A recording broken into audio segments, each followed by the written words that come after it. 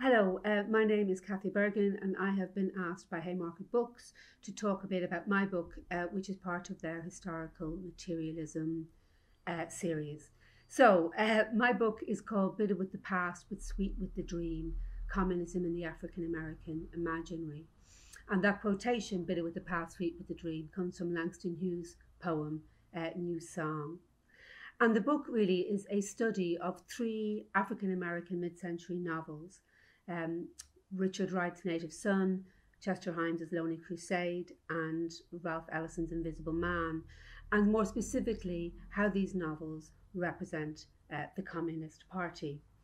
For all of the protagonists in these novels, and these are novels that are very much concerned and interested with African American masculinity and identity, and in all of these novels, the Communist Party are absolutely pivotal to repudiating forms of white supremacism. And I was interested not so much in looking at whether these are positive or negative representations, but more as to why it is that communism is seen as so central in these three very different novels. So Lonely Crusade and Invisible Man are infamous in their negative representation of the Communist Party, although there's been somewhat of a rush to name that in relation to later Cold War anti-communist discourses.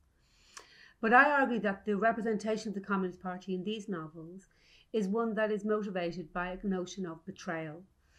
And of course, betrayal is about a loyalty to something, a broken loyalty.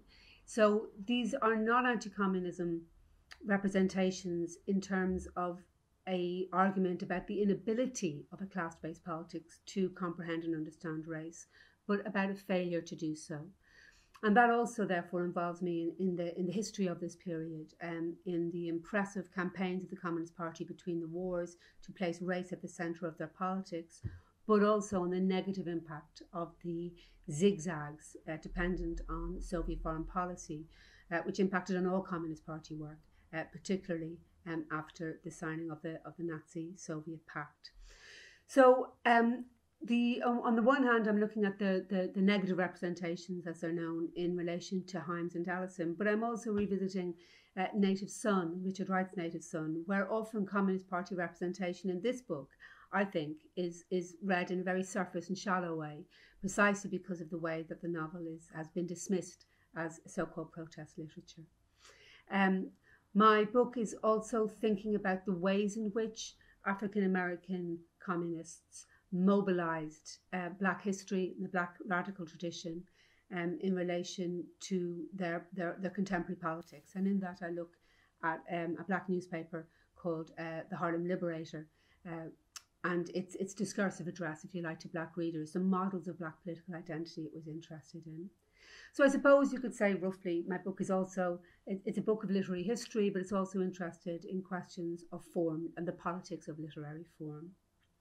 So if you're interested in my book, I suggest strongly that you go to the Haymarket website in order to access it, rather than the big giant companies. If you have no interest in my book at all, I still suggest you go to the Haymarket website, not only for the rich books that are there in relation to the historical materialism series, but actually beyond that as well. And it's very important to support independent socialist booksellers in these times. Thank you.